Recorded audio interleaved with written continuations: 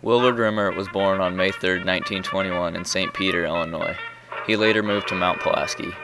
Remmert received only an 8th grade education. He was drafted into the Army on July 21, 1942. He served in the 36th Tank Battalion in the 8th Armored Division. He began his training at Scott Air Force Base in O'Fallon, Missouri. He began his service as a T5 corporal. He opens with the description on the way he felt immediately after being drafted. Well, yeah, I was like everyone else. I was scared, and you know what I mean. I didn't know what I was getting into and what I was going to have to do. While at Scott Air Force Base, Remmert's training consisted of the traditional Army conditioning. He described some of this training from his own experiences. Maybe we'd have a 40 or 50 or 60 or 70 or 80 pound pack to put on our back. We'd maybe march 5 miles one day, next day it'd be 10 miles, and the next day it'd be 20 miles. It made a man out of me because I would never done calisthenics. I wouldn't eat the proper food. I just eat snacks like kids do now. At the beginning of a military career, recruits would take a placement test in order to determine if they were qualified for officer candidate training. Remmert describes this test in his own words. You have to take a test when you go into service. It's, I don't know what you call it, but they got blocks and stuff. You have to make a pyramid out of it. And then they got a picture of a pyramid. You got to figure out how many blocks in that pyramid. And if you can get so much grade, you become an officer. Well, I went with 4 guys, and 3 of them went to high school. 1 guy went to college, and I didn't go to nothing but 8th grade. Now I got the highest score of them all. So I was supposed to go to OCS school, and I said, no way, I'm not going to become an officer. I come in the Army as a private, I can go out as a private too. Because I don't want to give orders. No, I'll take them, but I don't want to give them. Any break from the military life was a great relief to any soldier. While on leave, families could reconnect, friends could spend valuable time together, and all the worries of the military life could melt away. Remmert describes what he would do while on leave. Well, on leave I'd come home, but I only got 2 leaves all the while. Me too. 4 years of service, and I got 2 leaves. One to come home. Like I said, I spent a day and a half traveling, coming home, and a day and a half going back. Yeah. And then when I got a discharge, that was it. That was all the leave I had. I didn't get like they do now. I get a 7-day pass. That was a 7-day pass. A little piece of paper said 7 o'clock. Be back 2,400 hours. I'd say 12 o'clock midnight. I'd say 24 hours you get. Remmert also recalls the day he learned he was heading overseas from his boot camp. The colonel come around there and said, Mr. Remmert? I said, what's the matter? He said, you didn't look at the board lately, did you? I said, no, why? Look at the bulletin board. I went out there and looked at the board. He said, congratulations, you're going to go over to Germany. And he said, you won't have no family, you won't have no friends, you won't have nothing, you don't know where you're going and nothing else. Remmert was assigned to the 8th Armored Division, which he explains here. 8th Armored Division. 8th Armored Division. Yeah, that's what the 8th Armored stands for, 8th Armored Division. We were called Thundering Herd. This is a book all about the 8th Armored Division. Remmert later recalls his role in the 8th Armored Division. Well, I was hauling it. You were? I was hauling ammunition and gas and water. I had 14 trucks. 14 trucks. And we was hauling for the 8th Armored Division. Remmert recalls his duties in the 36th Tank Battalion. One particular memory is learning how to stay warm in the dead of winter. Take your shoes off and stuff them full of straw. So I come out there and thought, well, you SOB, what you doing with it? I started cussing. I don't want to do that, what he did. What did he do? And I told him what I'd done. And I said, my feet are warm, they feel outside. He said, well, you got it full of straw. I said, where'd you get it? I said, that's all that straw stacked down there. During his service, Remmert saw a great deal of combat. Out of all his memories, however, one particular battle stands out. Got him over there in the Battle of the Bulge. That was the worst war I've ever seen in my life. Remmert then recalls his overall experience, such as his few minor injuries. I had a lot of gunshots, a lot of shrapnel, but I picked out the shrapnel, and I'm hard of hearing in my left ear on account of that, but I don't regret it, but I wouldn't give $1 billion to go through it again. No way. No way, Jose. No way. Remmert recalls his duties such as guarding prisoners or soldiers that went AWOL. I carried my gun and I'd say halt. They wouldn't halt. I'd fire one shot above their head and they'd stop right now. So they know the next one's going to be in their leg.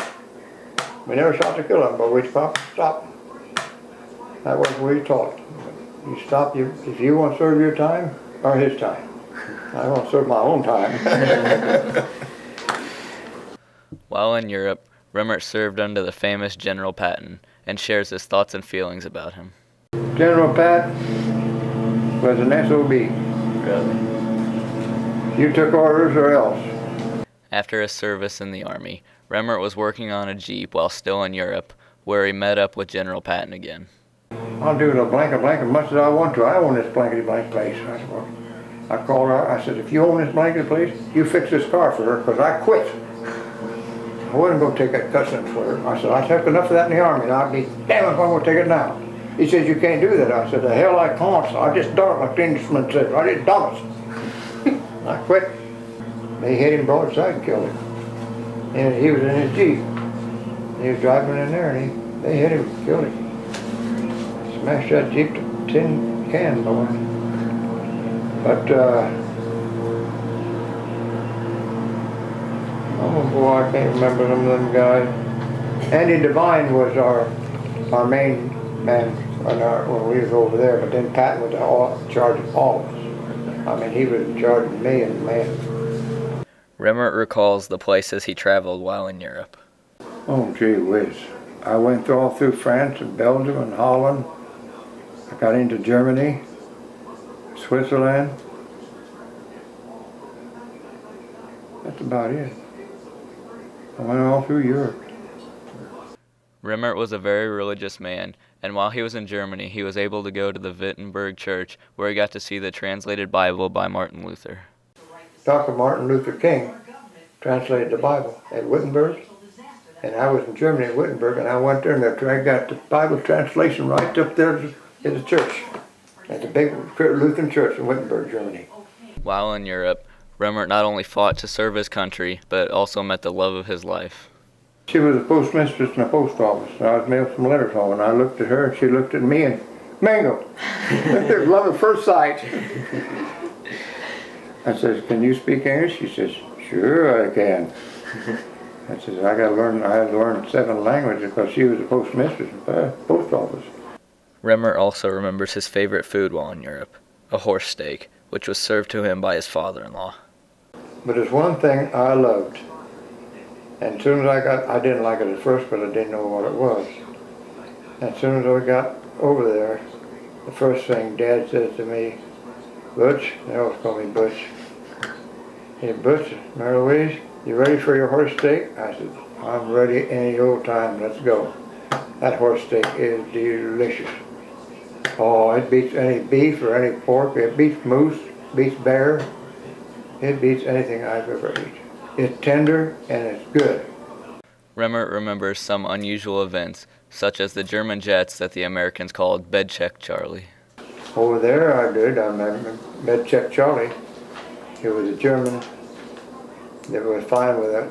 We didn't have them at that time yet, but the Germans had these jets. And you'd hear them coming, and the next thing you hear was rat-tat-tat-tat-tat-tat-tat-tat. He'd strafe us. Try to get as many as he could. We called him Bed Check Charlie. Because every time you get ready to go to bed, he'd fly over that.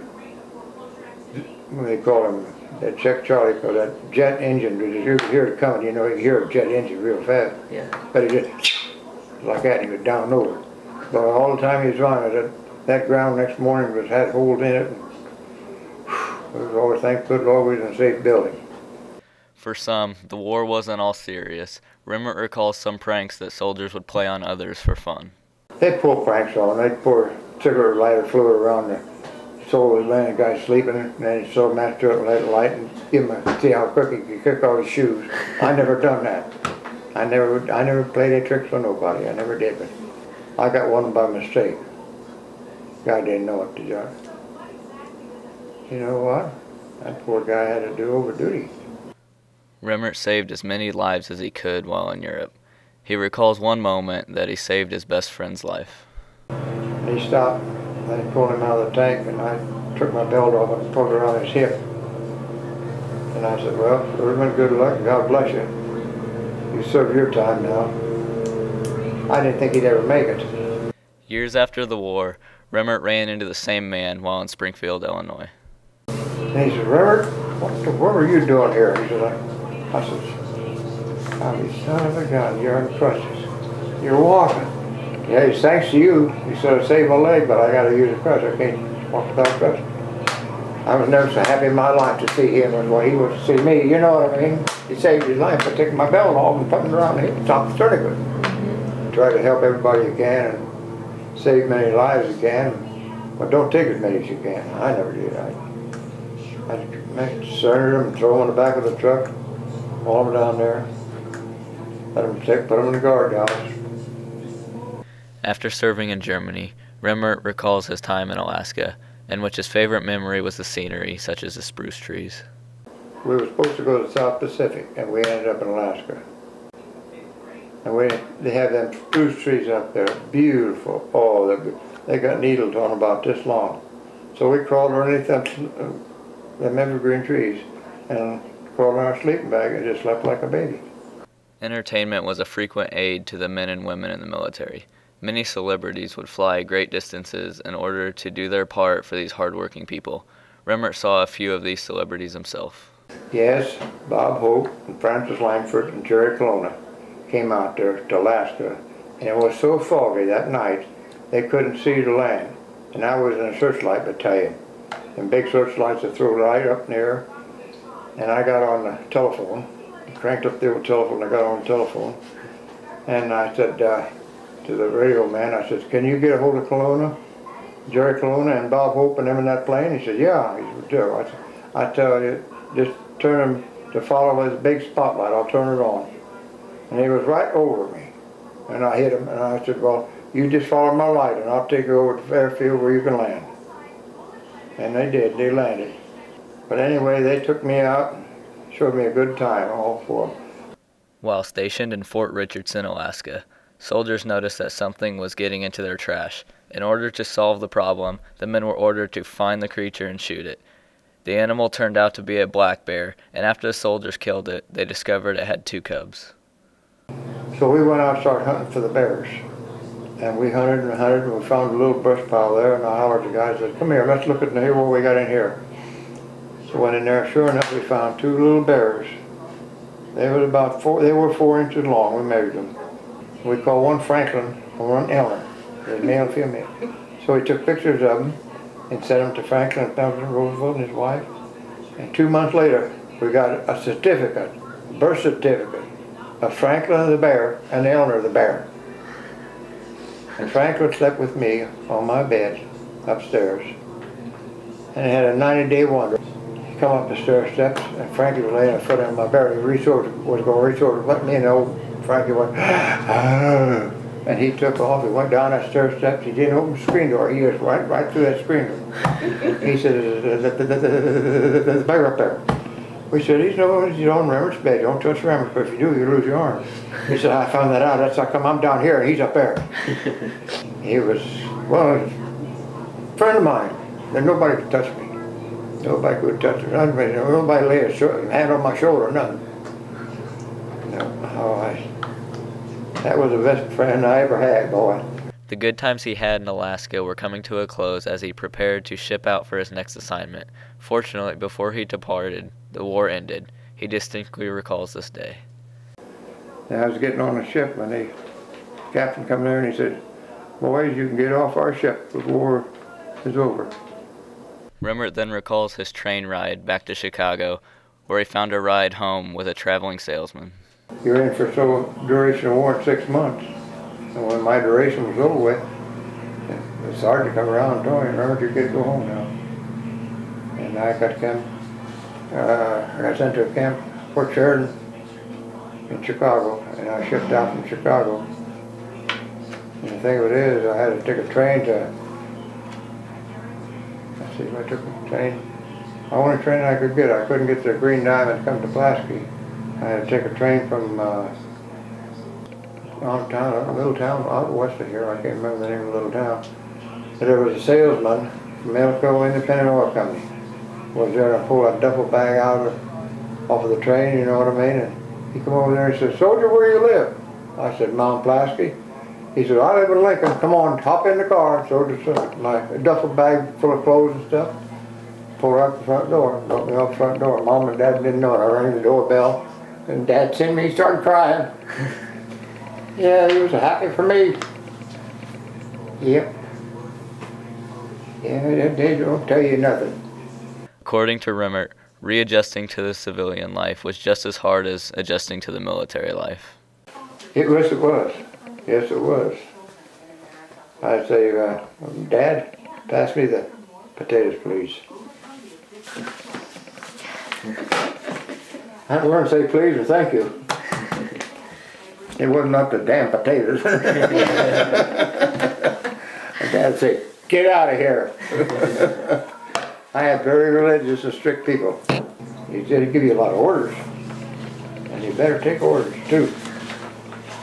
Because who wants to do KP? No, I don't do KP. Remmert recalls the hardest part about being in the military. Being away from home. That's the hardest part.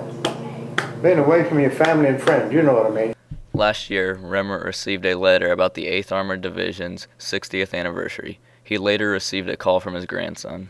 And he said, "Grandpa, I think Dad and I are going to take you to Louisville, Kentucky for your 60th anniversary." I said, "What do you mean?" I said, "Dad, didn't you see that? Ain't you got?" I said, "Yeah, I got the book." He said, "This is your last anniversary you're going to have with the 8th Armored Division. Go see some of your old buddies. There's not very many of my buddies alive anymore." Remmert goes on to tell about one of the numerous medals he was awarded while in Europe. They're in the front room. They're hanging up there in a box. Go take a look at them. Medals all. We got a oak reef cluster from President de Gaulle. Remmert finally shows his gratitude towards God and helping him through the war and being able to live as long as he has. So you can see, good Lord has been good to me. I'm 88 years young. So anybody lives over 88 is doing pretty cotton picking good. The Lord's been good to me. Yes, he has. Willard Remmert served his country just like any other soldier, with loyalty, courage, and selflessness. He fought in many battles, suffered several hardships, and delivered supplies to the men on the lines of battle. Through the account of his personal experiences, we can peer through the window of time. We can get a taste of what it must have been like to live during this global conflict. Every interview of a World War II veteran is a golden opportunity to preserve a piece of American history. Eyewitnesses' account of events are always the best. They give the stories of details, emotions, and life that would have otherwise been lost forever. The men and women of this generation gave so much to their country. We, as the next generation, need to do our best to remember them and to preserve their memories. We would like to thank Mr. Remmert for allowing us to interview him and to use his home as the interview location.